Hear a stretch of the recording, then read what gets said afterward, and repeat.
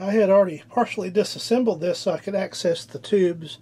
So there's just a couple of screws holding it together. Doesn't say what bit that is, but it's a little hex bit.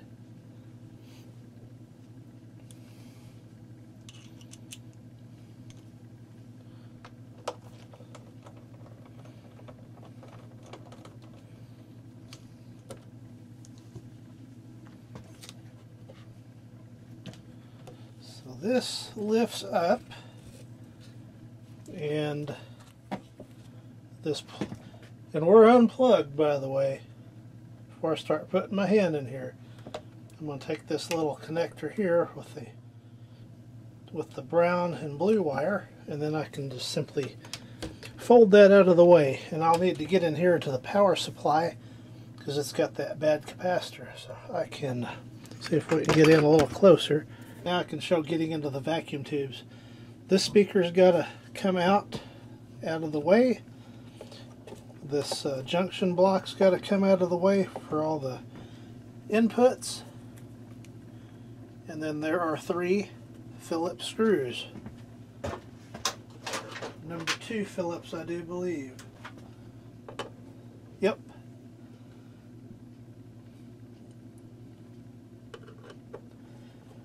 And I just have one in for right now for testing purposes. And then this is the board that has the tubes on it.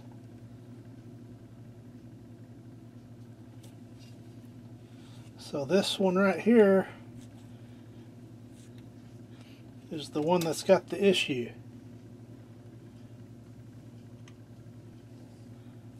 And here's the substitute. It's a Channel Master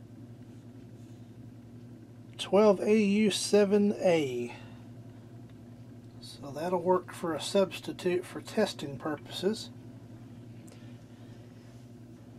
The tube in there was the JJ with the date code of February 2013, so that's the original tube set. So I'm sure they are getting tired by now, because he does use this quite often. Until recently when it started acting up.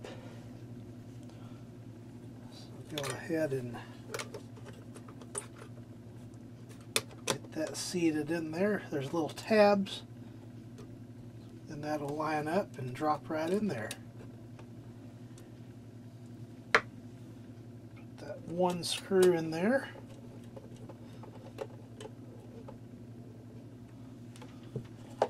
Slide that back in. And they kind of hang out without the screws in them, so it's not like they're going to be flopping around too badly. And then I'll swing this back over, plug in my connector, and put that back in, put a couple screws in it. We'll give it a test. And I have, in the meanwhile, ordered the tubes. I may have mentioned that earlier.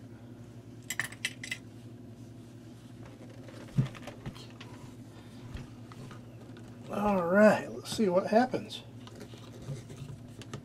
So I've had this rig on for about 10 minutes. It's just as quiet as it can be, so I'm going to go on to the power supply and see about swapping out that capacitor that looks in pretty bad shape. Alright, I'm not too happy with this crusty stuff right here under this 1500 microfarad capacitor. I just happen to have some, so I think I'm going to go ahead and swap that out. Just a series of screws. And this plastic cover should come off.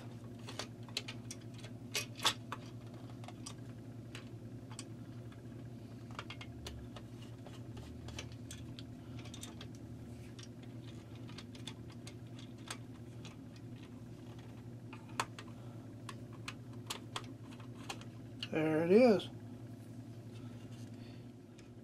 Might do those 2 right there.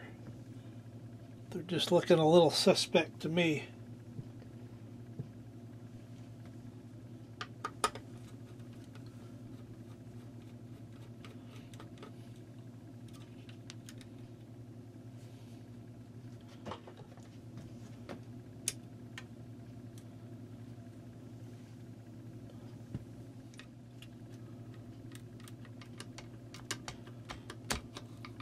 And that plug just slips right off. Just making a reference for myself. Where the negative terminals are. So this guy is good and warmed up.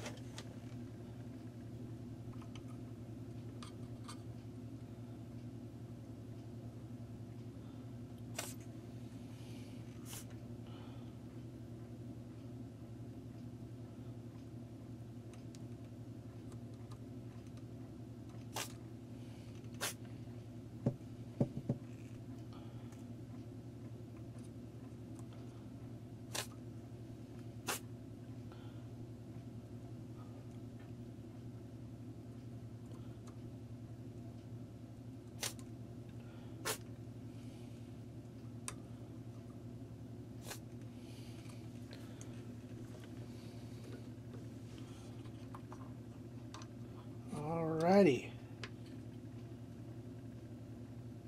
Don't see anything actually leaking out of that.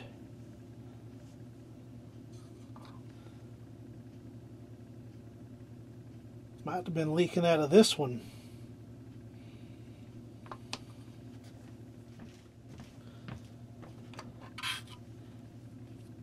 But either way, I don't like it. Looks like the trail's coming out of that one.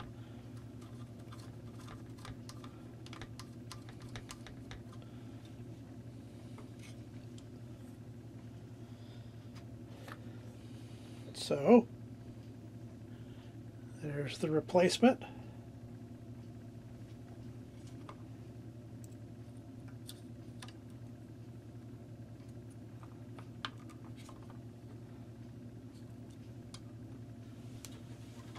And we got the old 60-10-40 lead solder or solder. Both pronunciations are accepted in the major dictionaries.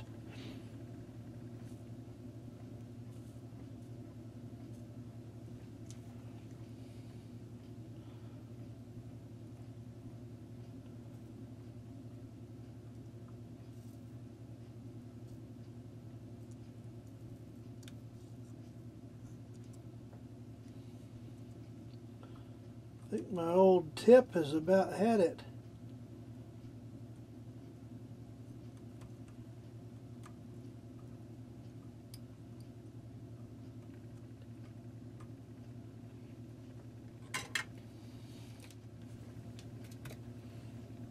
And then get the flux pin out, flux remover. Tidy that up. And then carefully trim these leads.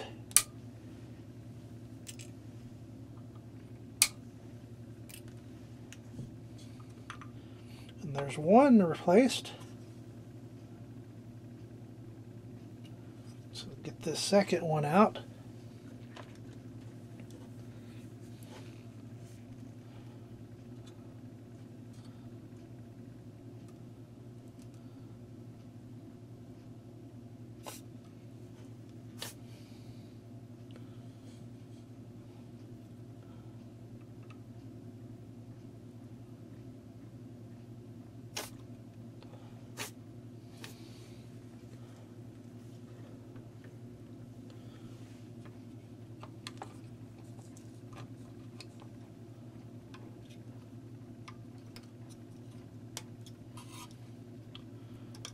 See, yep, there you go.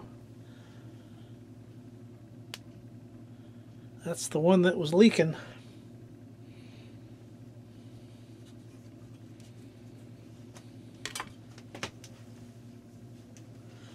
But I figure if one of them is, the other one might do it as well.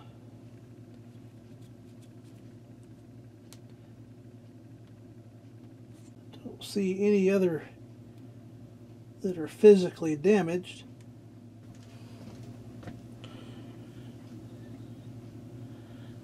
Alrighty, get this one in.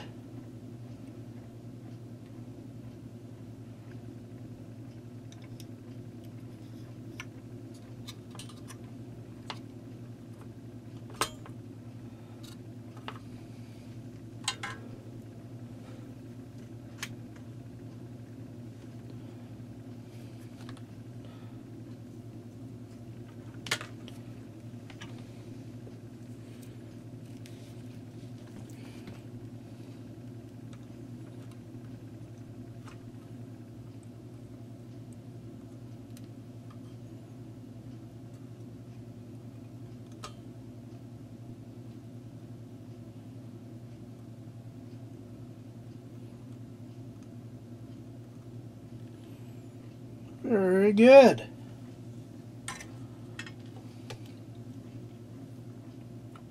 So while I'm in here, I'm just going to get the magnifying glass out and make sure my connections are good, and double check and make sure all the rest of the connections are good.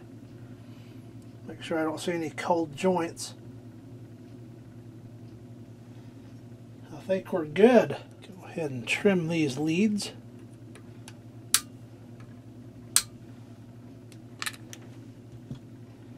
And tidy that up with the flux remover pen.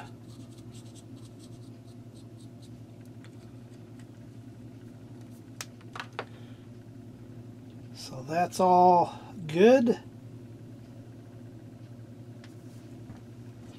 And I'm just going to leave well enough alone on those others. Go ahead and put this back in place.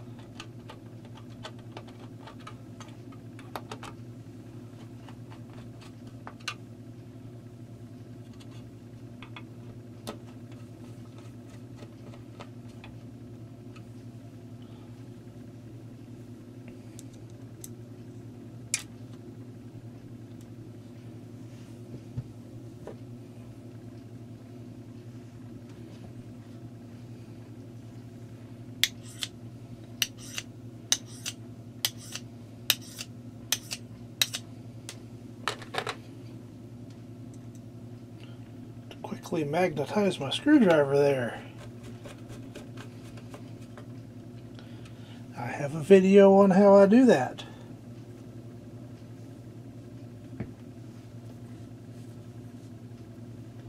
I will leave a link in the description. See there, that makes putting screws back in much easier. So now, time to create some room here.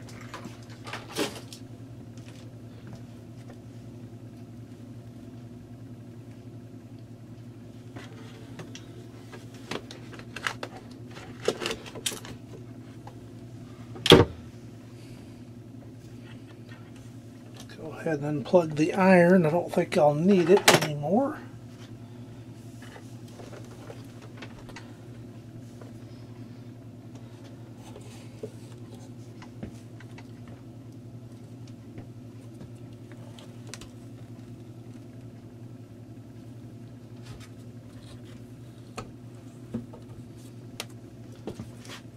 Plug my connector back in.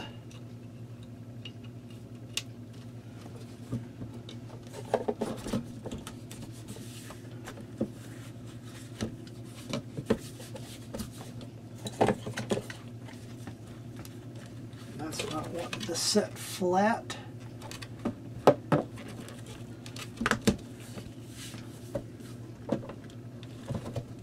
There's one little wire in the way there. That stuffed in there, and we're back in.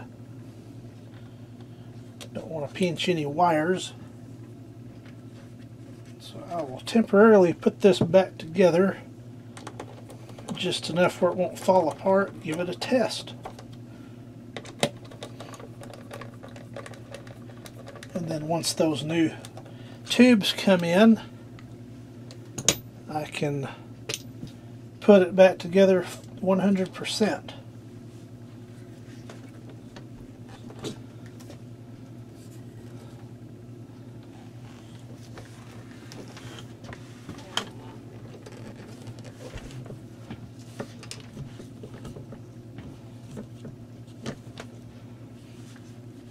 Well, let's power it up and see if it passes the smoke test.